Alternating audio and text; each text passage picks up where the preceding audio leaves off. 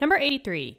What is the hydroxide concentration, the OH-, in a solution of 1.25 molar NH3 and a 0.78 molar NH4NO3 solution, right? They give us a balanced equation, cool, and then they gave us a KB. Now, there's two ways that we could do this question. Now, since I have two concentrations of conjugates of each other, right, we can use the Henderson-Hasselbalch. However, that equation is generally towards acids, right? If we look at the Henderson-Hasselbalch equation, it's pH equals pKa plus the log of the base concentration divided by the acid. But if you notice, they're looking for a pH, and we have to give a pKa. In this case, we have a Kb, so not a Ka, and they want to look for the hydroxide concentration instead of anything that has to do with the H+. Remember, the hydronium H+ goes with pH. So in this case, you could do Henderson-Hasselbalch, but you're going to have to do a lot of conversions before we could even get here. So there's an easier method to do this.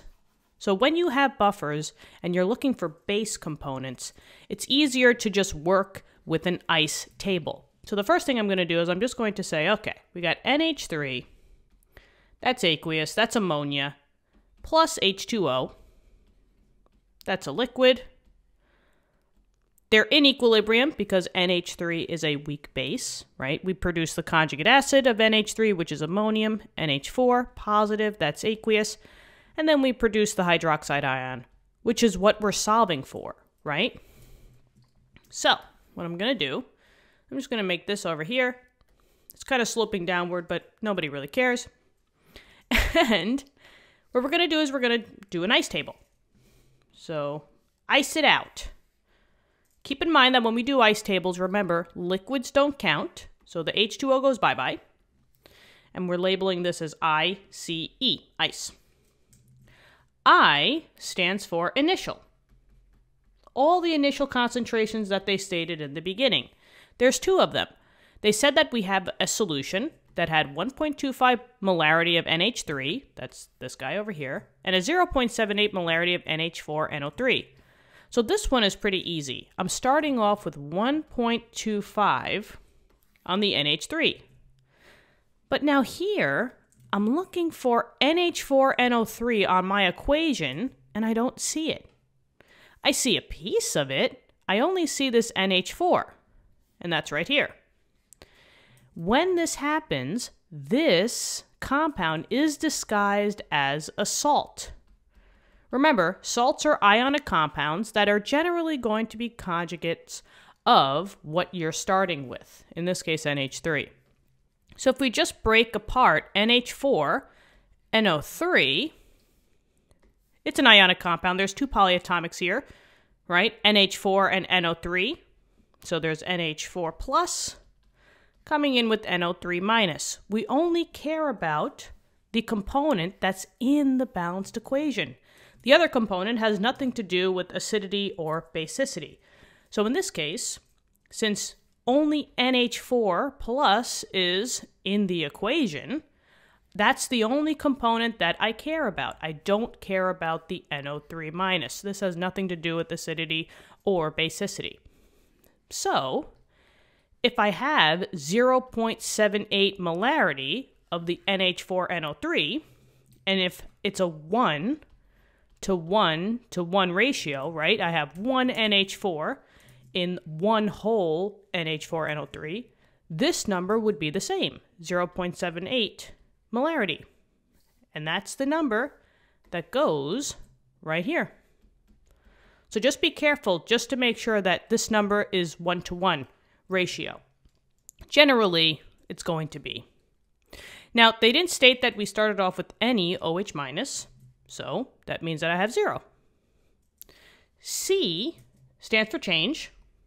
Change in concentration. Since I have an OH minus that started with nothing, that means the only way that the products can go is up. You can never get rid of nothing that you have. So the product side would be a plus, and the reactant side would be minus. We don't know the change at the moment, so we just say x. You could use any variable, but x is pretty standard. And then E stands for equilibrium, where you're just pulling together your initial with your change. So 1.25 minus x is just 1.25 minus x. 0.78 plus x is 0.78 plus x. And then 0 plus x is just x. Your equilibrium values are the ones that are being plugged in into your K expression. And in this case, we're working with the KB. And remember, it's just products divided by reactants. We're only taking into consideration the aqueous. That's why we get rid of the water.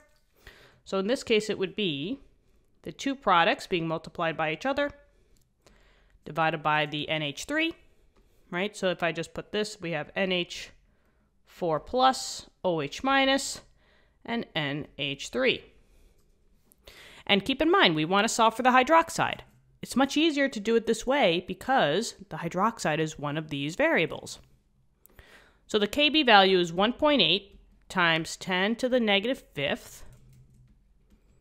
And this equals... Now, remember, guys, when you have plus x's or minus x's, if we keep them into this equation, we're going to have to do quadratic, and we don't want to do that. We always like to see if we could squeeze by it before we actually do the math. Keep in mind that a low Ka value or a low Kb value just means that at equilibrium, you have mostly reactants. So if I have a starting amount of 1.25, and I'm probably going to be roughly around that number, this drop is going to be probably so small that it's negligible. So minus x values, we can kind of get rid of, and plus x values, we can kind of get rid of, because just like the change decrease is so small, the change increase into this number is also so small. I can't get rid of this x because this is not a plus x at equilibrium or a minus x. This is just the variable x, so we have to keep it or else we wouldn't have a variable. So in this case, it would be 0.78, that's the NH4 concentration, times x divided by 1.25.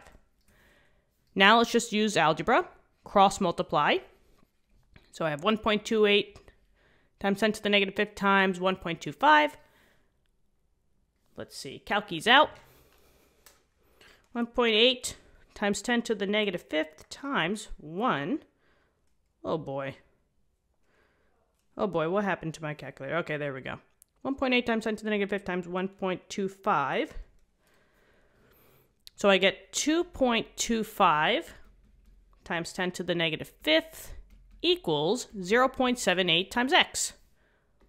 Just divide. Divide by 0.78 on both sides. And now we're just left with x. So let's find x. Divided by 0.78. And 3 sig, this one had 2 sig figs, so technically we should have 2 sig figs in the answer. So we'll say 2.8 x equals 2.8 times 10 to the negative fifth. So x equals 2.8 times 10 to the negative fifth molarity. And keep in mind that the x value was the hydroxide. So the OH minus concentration equals, I guess I'll put it down here, 2.8 times 10 to the negative fifth molarity. Now, we have to check because we have to do the 5% rule just to make sure that this answer is correct and acceptable. So what we're going to do is we're just going to make a little check just to make sure that we could have gotten rid of these minus x's and plus x's.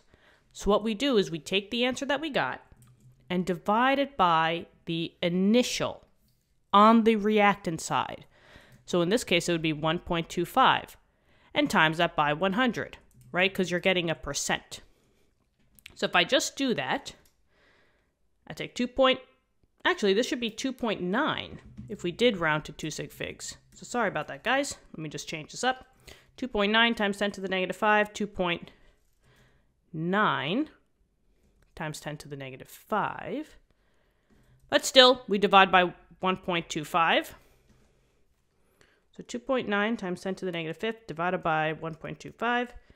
Times that by 100, and we're nowhere near 5%. The 5% rule just states that if this answer that you get is higher than 5%, you got to go back. You got to go back and put in your minus x's. But we're good here. So this is our final answer. The OH minus concentration is 2.9 times 10 to the negative 5th. I really hope this helps. Let me know in the comments. Subscribe to the channel. And I hope you guys are all doing well out there. Let's keep working hard. And I will see you in later lessons. Okie dokie. Bye-bye.